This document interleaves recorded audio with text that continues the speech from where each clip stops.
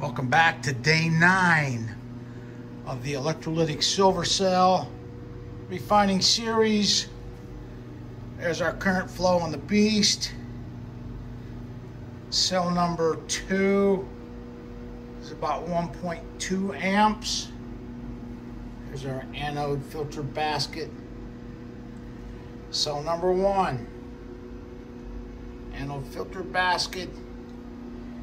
And there's our current flow on cell number 1. I've reinstalled both fuses here with 3 amp fuses. Let's take a look down inside cell number 1. See how this thing is looking. Nice. Very nice crystal growth in there.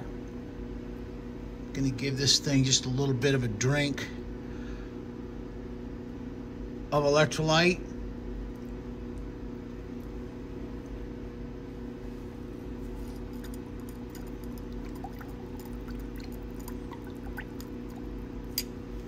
That's cell number 1, looking good.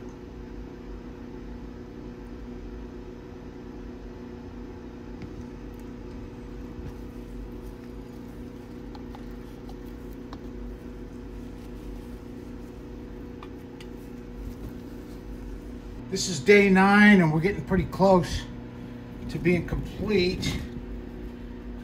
Here, what I'm gonna do, I'm not gonna add any more impure silver in here, but I'm gonna put in a electrode bar to act as a buffer between the good anode electrode bar and the electrolyte down inside that anode filter. You can see now we've got a current flow of 1.2 amps in cell number 1. This is the current flow in cell number 2. Let's take a look down inside of here now. See what we've got going on in cell number 2. Oh yeah.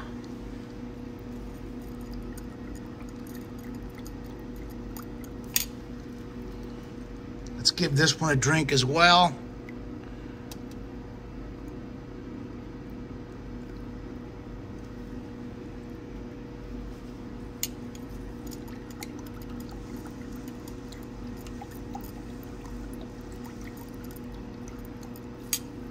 That'll be, I should do it for cell 2. Looking good in there.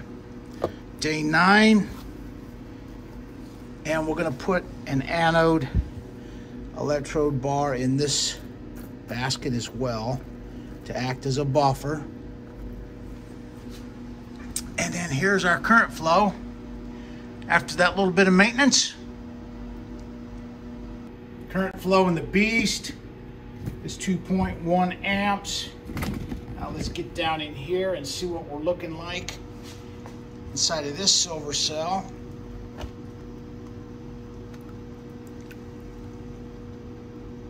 That looks spectacular. Just beautiful. Look at that pure silver crystal in there.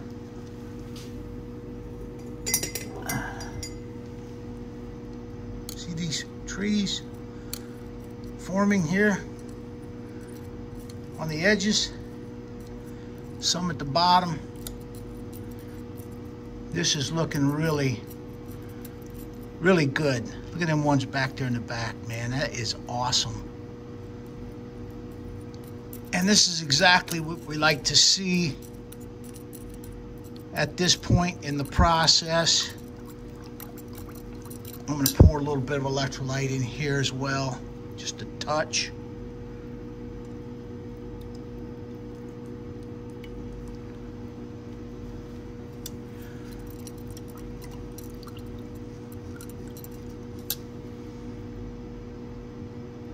Beautiful.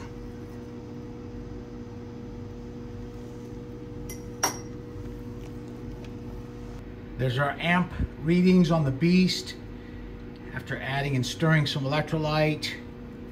Now what I think we'll do is we're going to go ahead and charge this thing up with some of our sacrificial anode bars.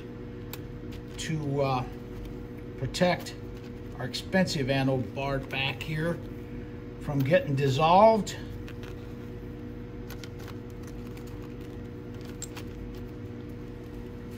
Okay, another thing I do when I get to this point is I've got this piece of metal.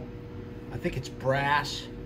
I'm gonna set that on here. It weighs a pretty good amount, probably at least 1.5 pounds. Then we're gonna set our anode up on top of this thing, and that will put some downward pressure on the impure silver down here in our anode basket and keep that stuff feeding down as it dissolves in the anode filter.